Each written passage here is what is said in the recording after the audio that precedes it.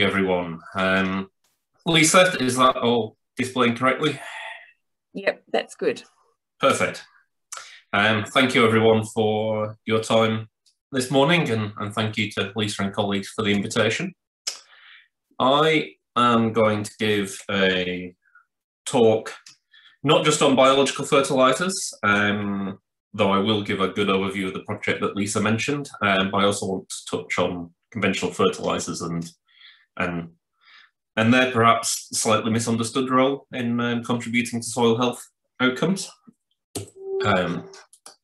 So first of all, I'd like to acknowledge funders and collaborators for most of this work, particularly GRDC, and my colleagues Lynn MacDonald, Mike Wong and Mike Webb at CSIRO, Sasha Jenkins and Lynn Abbott from the University of Western Australia, and then the Rose Gallery of Technicians at the bottom, Tom Carter, Janine McGowan and Steve Zarvis, without whom there probably wouldn't be any data in this presentation to show you.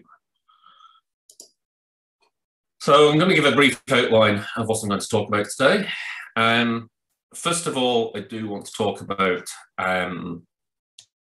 the alternative amendments and that GRDC project that was funded a couple of years ago now. And these include organic amendments such as composts and manures, biochars, biostimulants, microbials, and alternative fertilisers. But I'm going to be looking at them through the lens of constraints and trying to think about what is it that is actually the limiting factor to production. What is it you're trying to overcome, and why might it be that you want to look at applying some of these more alternative amendments? And in the context of that, I'm going to touch at the end on the importance of nutrient balance. I hate to state the obvious here, but if you're taking out more than you return, well, that's what Rio Tinto and BHP make a business out of. And it's probably not so good for long-term sustainability of farming. And that's why I will focus a fair chunk of this talk actually on conventional fertilisers also.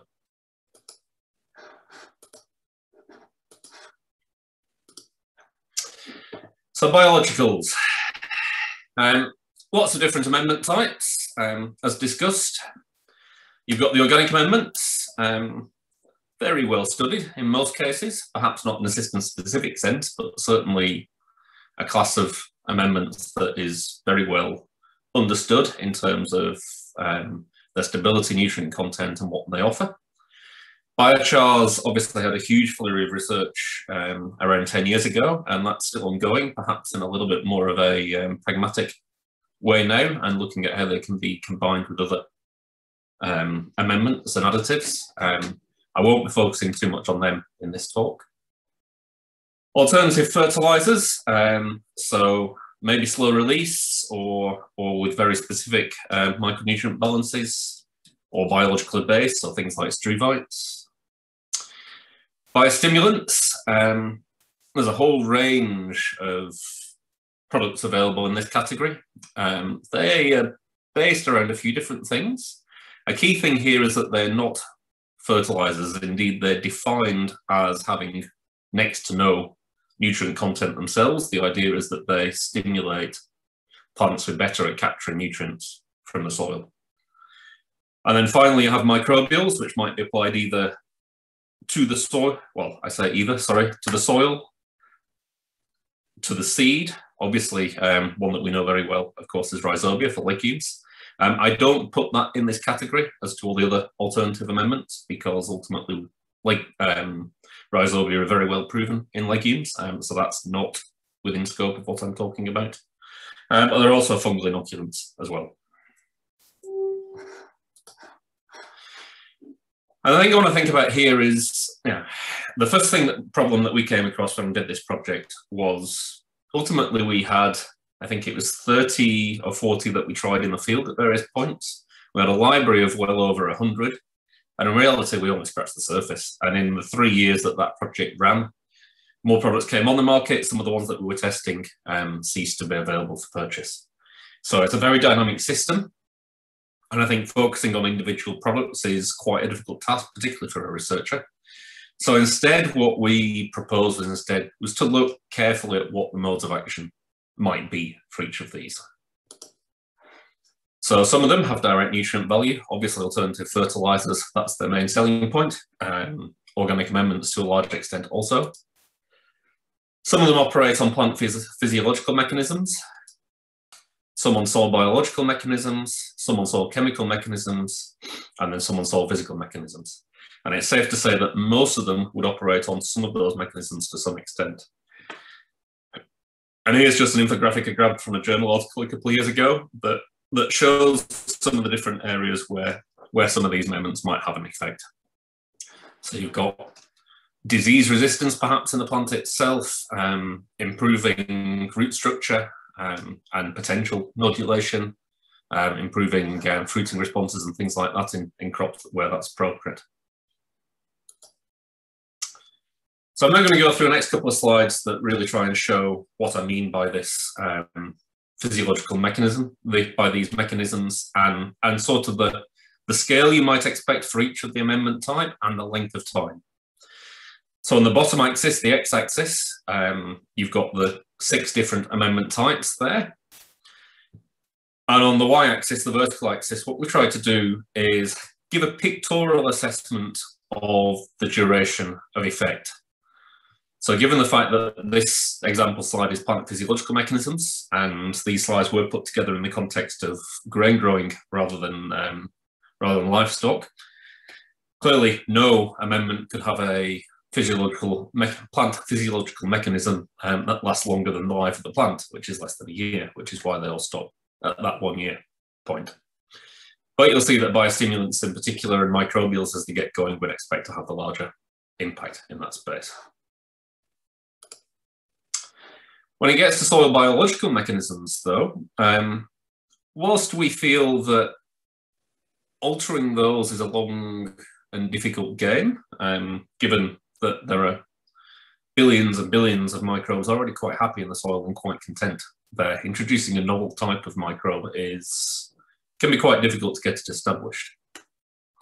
So here what we're trying to reflect in some regard is the fact that some of these longer-lived amendments, particularly biochars that weather over time, actually can start having a longer-term effect as time goes on. But you'll see by the width of the bars that it is still quite a subtle effect.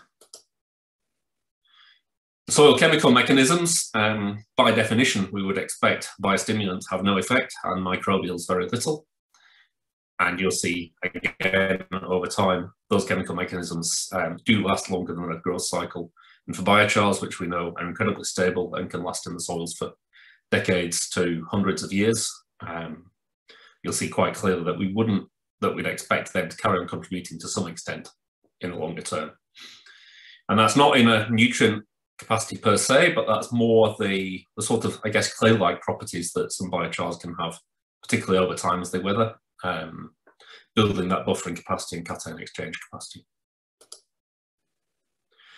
So I'm going to have a bit of a summary of where I got to, of where that sort of background from our 3 or 4 years of research in that space came about. As I said, they're a highly diverse range of products, but they are mechanistically categorizable. If you think carefully about what the modes of action that they have, you can start thinking about what mechanism they would be using to effect the response that they're marketed to do so, and then start considering them in a bit more of a pragmatic manner. Clearly biostimulants, particularly those that are applied at a foliar, are single season, but you would expect a legacy effect of organic amendments, particularly things like biochars. And what we're able to do is produce a sort of heat map chart here that provides perhaps a suggestive indication as to what sorts of soil or production constraints the different types of amendments might be able to address. And this is available in not just the final report that we produced for the GRDC, but there is also a plain English review that was produced from that project, and I'm happy to provide that to Lisa for distribution at the end. So carrying on with the overview of the project, so that was the sort of background and the literature review and the sort of talking and experience that we gained over those 3 or 4 years of that project. I'm now going to give a bit of an overview of what experimental work we actually conducted during that project. As I mentioned at the start, we did have a remit to focus on breadth rather than depth. The aim of the project was very much a snapshot view as to what was available at the time, rather than a comprehensive understanding of a few amendments. We looked at over 60 products in detail, although trust me, we've got more than double that in cupboards in the lab. Some of them are still smelling quite nicely. Looked at laboratory characterization. I'm not going to focus on too much here. We did some glasshouse work, and we also did some field experimentation. In those field experiments, there were a total of 38 products tested. We also did some mechanistic work for sort of best bet approaches, but this was very much in the final year of the project.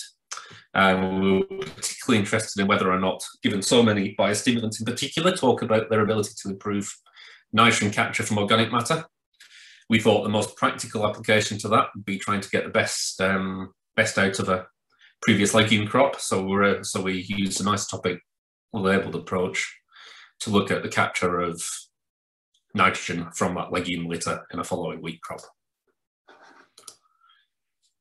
So locations of the field sites, there were 8 in total, 2 in New South Wales, Parkes and Rankin Springs. Inverleigh, as Lisa mentioned, Baskerville, Freeling, which unfortunately was subject to the Pinery fires, and we never got any data out of it, and Langhorne Creek in South Australia, Bunteen over in WA, and Mount Tyson on the Darling Downs. So we covered quite a range of areas with these. I'll confess to having a bit of a South Australian-centric angle to it, but I guess that's what always happens when the key researchers are based nearby. It's much easier to drive to Langhorne Creek than it is to get to Bunteen. So field data. What I'm going to present here is field data from the second year of the experiment. So these trials all went for 2 years, and they had the same nutrient, the same fertiliser or biological amendment applied successively in the following year. So each plot by this point had 2 years worth of amendment. All the amendments were applied with a 50% district practice fertiliser underneath them, the view being that they were there to augment and maybe offset some fertiliser rather than replace it. And yields at 100% fertiliser, as we had a fertiliser response rate trial incorporated into these projects, so these experiments, so we were able to see what we would have got just by adding more fertiliser, trying to see whether or not we were seeing something above and beyond that. Those rates in this year range from 2.3 tonnes per hectare at Bunteen to a very impressive 7.6 tonnes per hectare in Inverleigh. You'll note the season, that was the very wet one when South Australia's electricity blew away. Some of these we did yield profit calculations via APSIM, and we actually found we were returning yields above the theoretical water limited capacity. So it was about as good as a year as you could get, unless the crop was absolutely waterlogged at most of these sites. And this figure that I'm going to build and walk through in front of you, because we had the 8 different field sites, what I've done here is normalise things to a response ratio. So if you see no bar, i.e. 0, that is returning exactly the same yield as the 100% for district practice fertiliser treatment did. And you'll see there that that is indeed the 100% district practice, and they're all pretty much on the line, and those error bars should really extend both above and below the line, and apologies for that. The alternate fertilisers, interestingly, none of them really managed to produce above that dotted line, and indeed a couple of those sites were below that line. So that's suggesting that some of these alternate fertilisers, even though they were nutrient matched to the conventional urea, etc., that they replaced, didn't actually provide quite as much kick in that single year. Across those 2 years. Biochars really had no measurable effect. Biostimulants, again, mostly tending towards negative rather than positive, but you do have to bear in mind here that we had a 50% reduction in fertiliser applied underneath these, so it may just be that they're not managing to account for that, and maybe should be applied on top of 100% rather than 50% to augment it rather than to replace it. Humates again, similar story. Microbials, and indeed the only amendments that we really saw a big leap in production was 1 poultry manure. So those 2 really high points there, sorry, are they're a single poultry manure applied at both Parks and Rankin Springs in New South Wales. That same poultry manure was applied at those sites in the previous season, and we didn't get that response. We've done about as comprehensive a chemical analysis as you could possibly do. It's not an obvious micronutrient or even a macronutrient addition over and above the fertiliser or indeed the other organic amendments that were applied at that trial. So it's a bit of a puzzle. But I think the thing to take from here is that at least in the short term of 2 rotations, with the exception of those possibly unexplainable poultry litters, we're really not seeing some of these big increases that you sort of see visually in some of the materials that are available about these products. You know, you'll see strips where you have one crop nearly falling over, another one bright green. We did not see anything like that in this experiment across any of the sites, with the exception of that 1 poultry manure at the 2 locations. So moving to nitrogen uptake, the pot experiment that we did in the glass house. We used 10 biostimulants and humates, and the reason we focused on these was that these were products that had specific comment in their product information about their ability to improve capture of nitrogen from soil organic matter. We added labelled medic litter. Could have chosen another legume, to be honest. This was what we already had labelled and available to us, so we chose to use it. And what this does is it allows us to look at where the nitrogen has actually come from. So rather than saying it's come from just the soil, we can say specifically whether or not it had got it from the soil or this freshly added medic litter, which might be, although medic probably be a grain pulse, but you would expect a legume as part of a rotation, a grower would be targeting maximum capture of that nitrogen. So we looked at nitrogen availability over time in the experiment, and there wasn't really that much going on there. The no litter control had a higher peak than the others. Nothing really to write home about much. Then we looked at nitrogen uptake at the end, and what we found at the end was ultimately, compared to the 0 control, so this was just with the medic litter and no amendment, so no liquid or solid biostimulant amendment, we didn't find any treatment that exceeded it. And in actual fact, 2 of the liquids reduced the amount of total N capture by those wheat plants, which is not really what was supposed to happen. But again, it fits in with what we showed in the field, that in actual fact, we're really struggling when we look at these in truly replicated, randomised experiments to see some of the results that perhaps are out there, particularly on social media from time to time. And I just urge a bit of caution here as to really you need to understand how it's going to behave in your system. So summary findings from the experimental part of that GRDC project. There was a large variability in chemistry, but when thinking about it pragmatically and taking literature into consideration, it is possible to predict the modes of action that these products might be imparting. We did see in our experimental work very limited effect on grain yield, and the mechanistic study indicated that we could find no positive effect of biostimulants on wheat nitrogen capture. So a little disappointing, but perhaps also not too surprising. So I'm going to go back to the soil constraints conversation again. And I'm going to channel my inner James Hunt here at this point. The largest single failure to meet was limited yield potential in grains in dryland Australian agriculture is a lack of available nitrogen. That's an average statement across the whole of the wheat belt. It is not the case in some cases where you have specific soil constraints, and as per the biologicals, you really need to understand what those constraints are to address them. But it does ask the question, can we apply more nitrogen? And we need to understand what the risks are, whether or not there are environmental concerns, particularly in higher rainfall areas, and whether or not there's an impact on the bottom line. And using James's graph here from his Notion Bank work up at Curio, here at Chuka, his treatments tend to indicate that he's most profitable across 2 years, and I've now seen data for 4 years from the same experiment, and it still looks more or less the same. They are both in positive end balance, so more nitrogen is being added than is lost, than is being exported from the system, so that's on the x-axis. And gross margin is around the highest as well with some of those treatments. So a more liberal fertiliser approach, if applied appropriately, does seem to have some promise, at least in that experiment. And James is very clear that this is something that does need testing wider.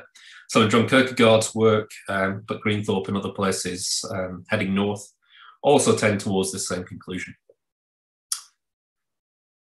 And why do I want to talk about this? Well, ultimately, ever since cropping systems at least moved away from having long lays, there hasn't been anywhere near as much input of organic matter back into the system. And organic matter is basically a slow-release fertiliser. Fertilisers are increasingly, applications increasingly targeted at crop demand in that season to that forecast rainfall. And yet we still know that nutrient use efficiency is typically around less than 50%. So the rest of the nitrogen in a given crop is coming from the soil, primarily soil organic matter. And if you carry on taking out more than you put in, eventually end up in a situation where more and more of the fertiliser has to come, more and more of the nitrogen has to come from the fertiliser. And if we're struggling to get above 50% coming from the fertiliser, no matter what the situation, you end up in a point where you might well be declining. So can increasing fertiliser rates make up the difference if we run down our organic matter? Not really. You're really looking at a situation where if you have higher organic matter, you're on a different trajectory for crop response. And that's down to just how well matched organic matter release of nitrogen is to crop production. Why I'm talking about this and the evidence for these statements that that nitrogen is something that perhaps needs thinking about from an environmental perspective, but not the way you would think, and indeed might need to be applying a bit more in certainly quite a large amount of grains regions and possibly others. The nutrient balance thing would still hold. This is data from Rob Norton's study commissioned by GRDC a few years ago.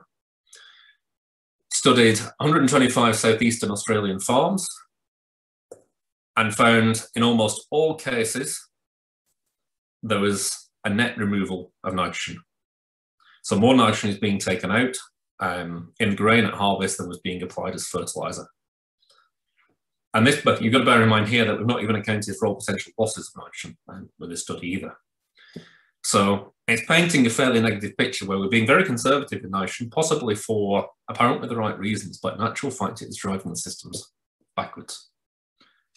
Now, doing that in some seasons is fine. You definitely want to be exploiting as much nitrogen as possible after a legume, for instance.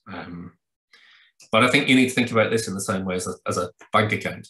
That's fine to go into debt, provided you understand what you're taking on and what you're building your business with. But just willy-nilly going into your overdraft without knowing how much is in there is going to lead to a big problem. And the same goes for how we're managing nitrogen. So moving on a little bit into the space of where carbon and nitrogen interact and get into the soil health aspect of where I want to talk about today, and I'm aware I need to be tight on time. I just want to look here at where the inputs and outputs come from the system. Carbon, unless you're applying organic amendments, the only way you're getting carbon back into the system is by getting the plant to put it there. Nitrogen, obviously, fertiliser is the major place where it comes from, but you also have end fixation and deposition, as well as those organic amendments. Your exports of carbon, on the other hand, are microbial activity primarily, respiration, but also erosion and export in the crop. Nitrogen, export in the crop is the biggest loss, in inverted commas, of nitrogen from the system. So really, if you want to build carbon, you need to build plant inputs. And I'm aware that Susan will probably do a much more comprehensive job on this topic than I intend to do today. The reason I'm building this here, though, is because I want to get into the idea that we can actually have an estimate of how much carbon you're putting into a system if you understand a few different things. And I don't want to go through the equations here, but I want to look at what's in this table. And if you understand what your harvest index is, or in pasture, you probably skip that bit and just go straight to the rich shoot ratio. You have a rough idea of the percent of carbon in your biomass. We can have a fiddle with these retention factors. These are numbers that Lynn MacDonald and I picked from best guesses from the literature. We actually have a postdoc working on these to try and refine these a bit more.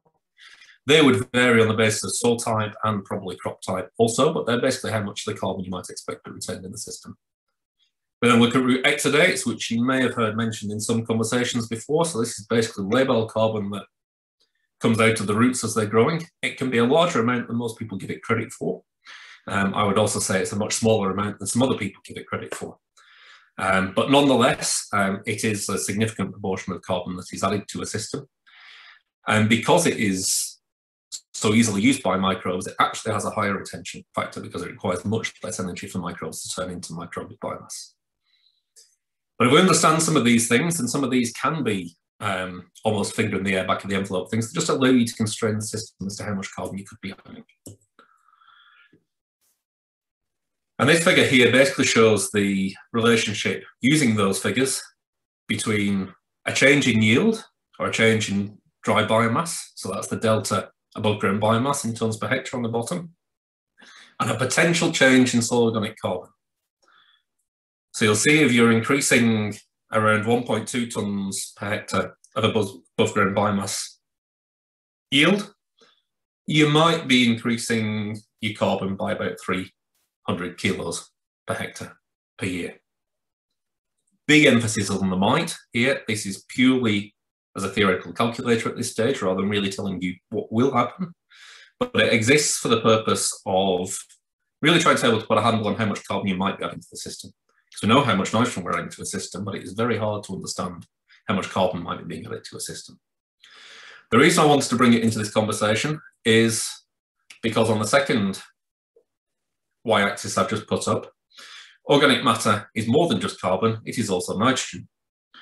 So you need to, and this goes back to what I was saying about needing to understand that nitrogen might be a bigger constraint than you think to production in some cases. If you're wanting to build carbon, you need to be prepared to be sinking in substantial amounts of nitrogen to build that. Now, there is some ongoing discussion about whether or not mineral fertilizers actually increase losses of carbon and nitrogen. I struggle a little bit with that from first principles, provided we're within sensible areas. If you're applying 3, 4, 5 times as much fertilizer as you need, it's probably going to have more detrimental effects than just that. But at the same time, if you're applying enough nitrogen that you grow more plant, you should be able to fix more carbon. But I do want to have a go at covering off on some of the potential downsides to using fertilizers to build carbon. I accept that certainly in areas tending towards drought, economically it can be very difficult to justify in the short term. Longer term, unless it's really overdone, however, it should have positive effects on soil functions, primarily because you're building the carbon via the plant. You grow more plant, you grow more roots, you're going to build organic matter in the soil over time. There are still substantial questions around N2O emissions and also leaching.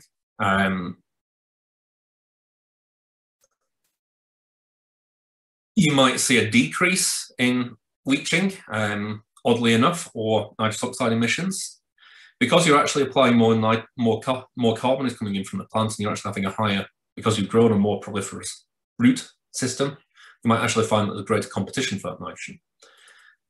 But I think a more likely outcome is indeed that you're likely to end up with more losses due to microbial activity. And it is potential, if you're looking in the carbon sequestration space, that you might end up in a similar situation, losing as much as nitrous oxide as you might be gaining from carbon. So so it's certainly not cut and dry in this space. So to summarize, I'd say alternative inputs may have promise, but do require careful selection. Interestingly, our closing remarks for that GRDC project were pretty much that if the way for the grains industry to get its head around these amendments, oddly enough, is not, I didn't cry out for more research funding. I don't think it's the sort of research that, the sort of problem that researchers could easily answer given how large and dynamic the nature is. What we tried to do as outputs from that project with things like the plain English review, we also had a technical guide to to taking approaches to testing biological inputs on farm is to really look at them in a local situation-specific way, preferably in your own paddocks, with an eye to how to actually interpret any findings that you might have, say, out of yield monitors or NDVI measurements. Understanding your constraints of production will help guide which sorts of amendments you want to be looking at. And I still remain convinced that Occam's razor says it's nitrogen in most cases, first and foremost. To build carbon, you really do need nitrogen. And most of the data that we see, particularly that great study of Rob's, is that most grain systems at least appear to be taking more out than they're putting in. And to increase organic matter and thus soil health, about the only way in most of these cases is to increase plant inputs and manage and would advise you to manage soil constraints to deal with this. Rather whistle-stop tour. Thank you for your attention. I'm happy to take any initial questions and then partake in the discussion. Will's got a question. He's just raising his hand. So go, Will. Is that how you raise your hand on the Zoom meeting? I'm not sure. Yeah, that's fine. Mark, we're not a cropping system here, just a pasture livestock system. When you refer to N, that would be urea in our language? Yep. Yes, same in cropping. Obviously, you get some with MAP and DAP, but the main hit of N in most cropping systems is urea.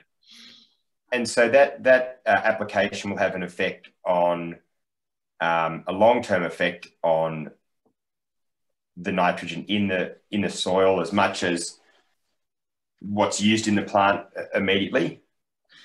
Yeah. So basically, yeah. I mean, ultimately, both your crop or your grass or your pasture grass and the microbes that live in the soil need nitrogen, and they do compete for it. Most of your organic matter is ultimately recycled plant material that's been through a microbe at least once. Yep. Microbes will even in the pasture system, if you look at the C/N ratio of say some ryegrass roots versus the organic matter, there's still a lot more carbon in the root, so it's a much higher C/N ratio in the root than it is in the soil. So as that is decomposed, you're going to lose a lot of the carbon that goes off. There's nothing you can do to avoid that in the most part, but being nutrient limited exacerbates it. The microbes are really the microbes go from being a carbon limited entity, because of course they can't photosynthesize, they have to get the carbon from the plant, to actually hunting around for the nutrients in that organic matter to survive. And that's when you really see organic matter starting. So in our system, we might apply 100 kilos per hectare a couple of times a year in the autumn and early winter. At those rates, would you expect to see lift in N in the soil? I'd comment with that same soil test. Yeah, I can't really answer that in a direct way. As you gathered, I'm presenting mostly on broadacre, although I try to work across systems. I'm more familiar with exactly, you put in this much, you'll get that much out in grains, rather than... It's never that simple, is it? Yeah. The thing ultimately is to have an understanding as best you can as to how much N you're taking off in your livestock, and if it's dairy and milk, obviously also. How much is being returned through manure, and obviously in higher rainfall areas, you are going to be looking at some losses. Also, there'll be rules of thumb for those. It's basically trying to build as good a guess of what your budget in both directions is.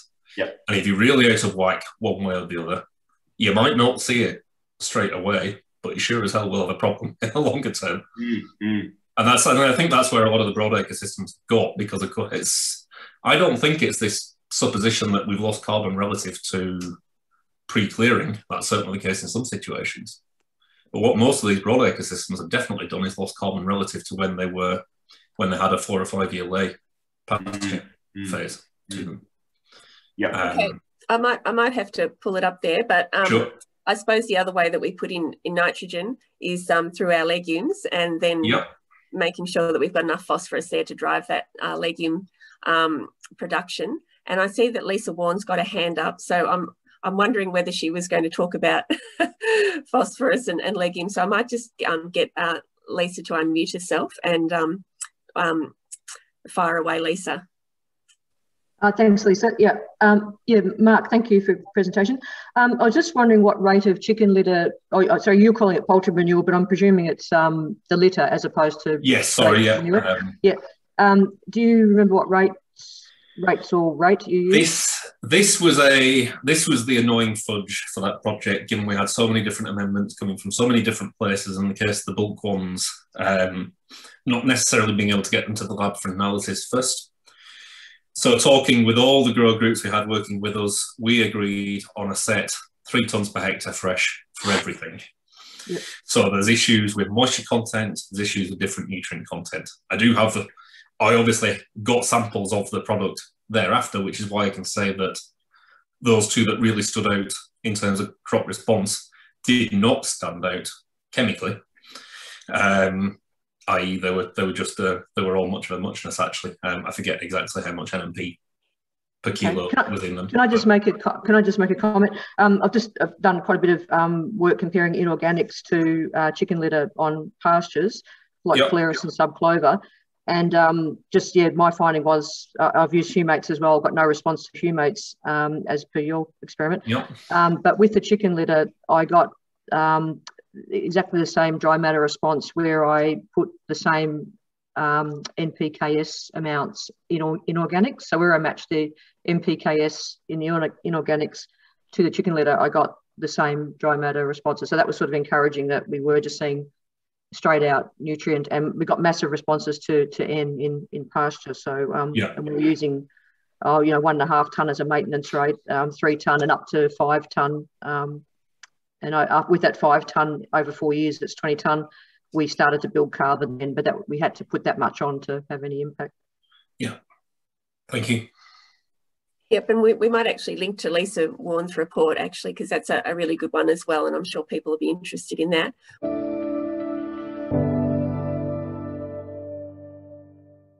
We might just go now to the getting our producers to just give us some insights into what they took away from the groups based on, I guess, their experience with workshopping some stuff on fertilisers and nutrients. And then we'll come back to Mark to finish off with some of those questions you've got in the chat box. So can I ask Brian Kelly now from the Mid-Goulburn, from the Grassland Society, Southern Australia Mid-Goulburn site, to unmute yourself, Brian, and just fire away with some of your key insights, and then we'll get Will to also present on some of the stuff that he's done with the Kulak group. Oh, hi, Lisa. Apologies, I'm a bit rusty with the technology, but it's okay. So our group, we met at Seymour several times, obviously, convened by Lisa, and look, some of the things that we were talking about was obviously mostly to do with phosphorus application, and particularly doing interpreting of soil test results and the like. And I guess one of the key take homes, I suppose, was more soil testing. That was what I think most of our members gained from our group, and particularly in my personal circumstance, it meant doing a lot more shorter soil tests, in terms of, rather than doing a full soil test, which can be quite expensive, just sticking to the main NPKS and the acidity pH. So therefore, it was encouraging to do more soil tests and actually really see where our soils are at. And one thing that probably came from that for me was that my phosphorus levels were reasonably good, but the pH was probably something that was limiting, I noticed, on my own property. And also, as a result, this year I've applied quite a lot more lime to certain paddocks. Additionally, on some land which I purchased about 6 years ago, we did a basic grazing trial involving a paddock of approximately 120 acres, which was then subdivided into 3 paddocks. And I was able to, because quite hilly land where I'm based, pasture grazing. So we're able to do more sort of more of a simple rotation grazing and monitoring the change in the fertility and the pasture levels. So that's sort of, we've completed the 3 years of that, and I've certainly seen big improvements in pasture composition and pasture cover, particularly in the hilltop areas. I'm trying to think what other things we did with our group, but time got away a bit with COVID, etc. So yeah, look, mainly we didn't do much on the alternative fertiliser. We're pretty much sticking to the traditional, chemical type fertilisers, I would call them. Yeah, that was about the main things that we covered in our group from my recollection. That's great, Brian. Thank you very much for that. That just, I think it's sort of reinforcing some of the messages, I suppose, from Mark about, understanding your constraints. So being able to do that soil testing and finding out what that is so important, and then being able to make the decision on the most appropriate input. And I'm sure Lisa Warren would say that that's always generally comes back to the cheapest that you can source. And particularly, as I said, in hill country, the distribution of nutrients, especially if you're grazing sheep, the distribution is so, varied across, one paddock. And as I said, I guess the take home was to, rather than just sort of have one hill paddock and pick the mid slope as your representative soil test, you probably inevitably got to do several so you get a good gauge on what's limiting, and if possible, if water and fencing and those things can be done, then trying to just separate your hilltops a bit and basically a bit more land class fencing, so to speak. Yeah, excellent. So I know that Will has to disappear pretty soon, so I might just get Will now to provide some of the some of his insights from his work with the group. Will, would you like to just add to the conversation? Yeah, so similar to probably the outcome for a lot of people was soil testing became pretty apparent that was going to be a key driver for decision making and getting the most out of the fertiliser that we are applying, and probably understanding the relationship of the PBI with Coral P, and having a bit of a long-term plan for inputs and how that was going to be mapped out with over time, over say 5 years or hopefully a bit less, to get to critical values with our P and S. And that was really teased out with soil sampling and understanding what the parameters of the soils were that you're working with, and then applying the appropriate amounts with a bit of a long-term view of where you're trying to get to and why. Found that very useful. And we also did some deep soil samples looking at the impact of lime down at sort of 30 centimetres and how that affects the longevity and effectiveness of lucerne, which a lot of us around here have quite acidic soils at sort of say 30 centimetres. And so ways to manage that, and probably how maybe some farming systems over time in the past have affected that acidity. I found that fascinating, and probably ways that we need to be addressing that or managing that in the future to prevent the increasing pH of soil. Yep. Okay. Well, thanks, Will. And I suppose both Brian and Will, did you have any questions that you'd want to ask Mark, I guess, on behalf of the group? Any unanswered questions that you might have had from working on the topics that you did?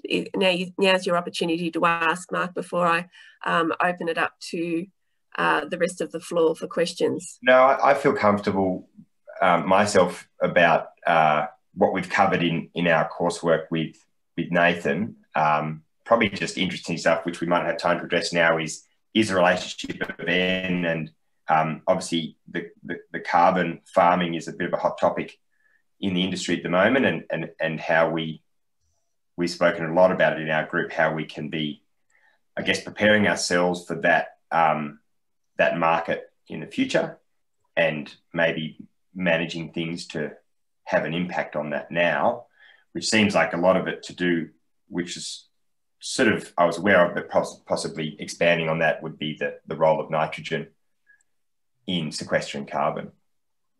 But that's probably a longer explanation than Mark has time for now. But I'm sure there's the work that Mark's doing will be available, and we can read up on all of that. But that seems like a really interesting topic for all of us at the moment. Absolutely. And Brian, did you have anything that you'd like to add to that? I suppose my perhaps take home from Mark's presentation, and it was fairly technical and more related to cropping, but obviously that nitrogen is the key driver for yield and production. And if you get sufficient nitrogen, you're going to get sufficient increase in carbon. And I suppose from a pasture and grazing point of view,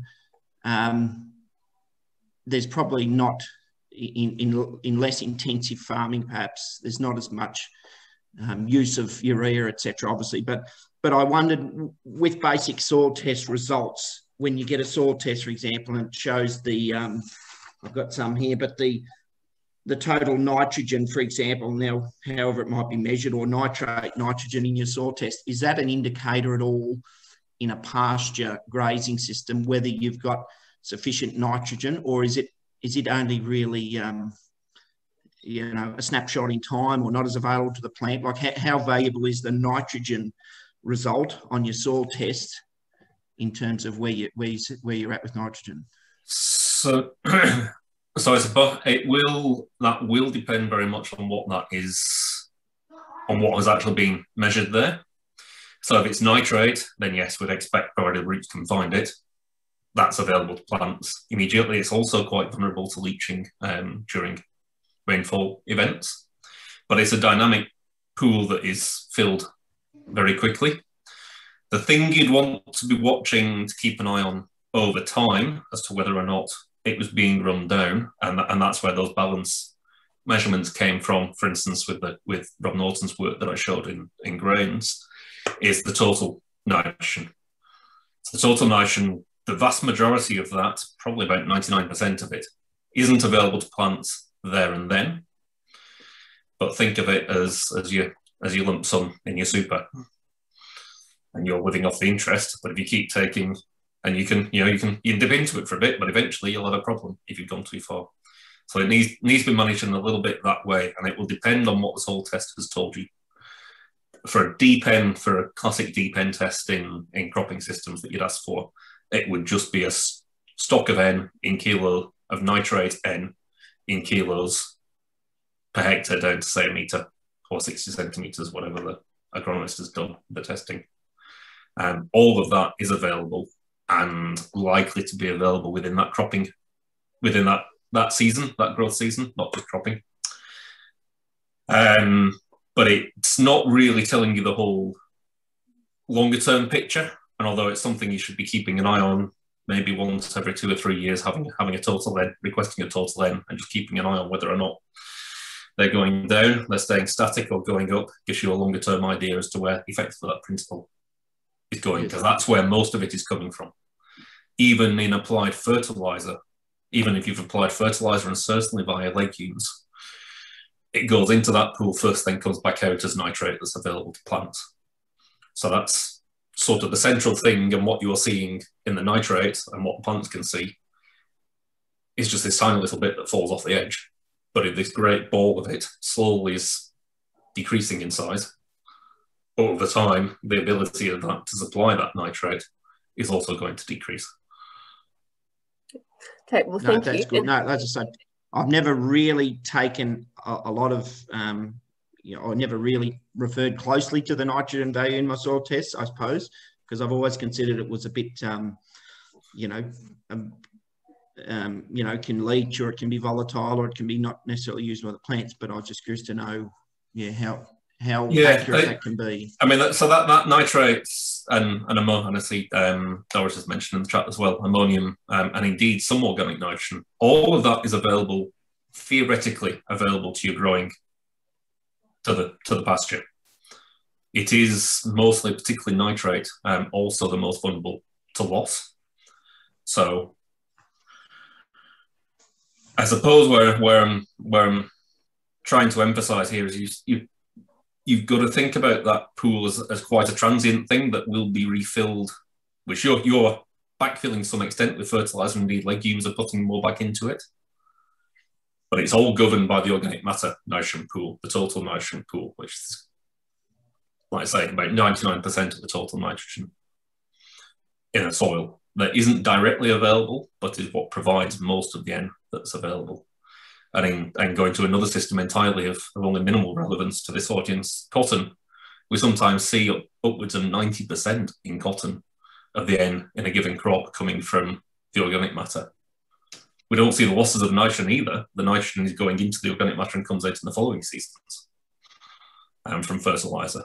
But the centrality of organic matter to providing nitrogen and indeed phosphorus for plant growth is really important. Good, thanks, Mark.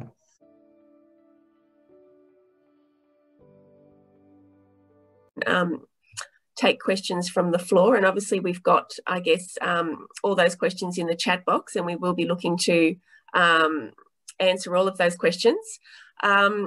Michelle, is there a common theme there that you think that might be of value to ask Mark? And I do notice that Felicity's got her hand up, and I know it's exhausting to have your hand up, so we might even have to go to Felicity. Just wondering, is there any planned future work to research to look into pasture systems using legume and grass swards instead of just looking at the grain system?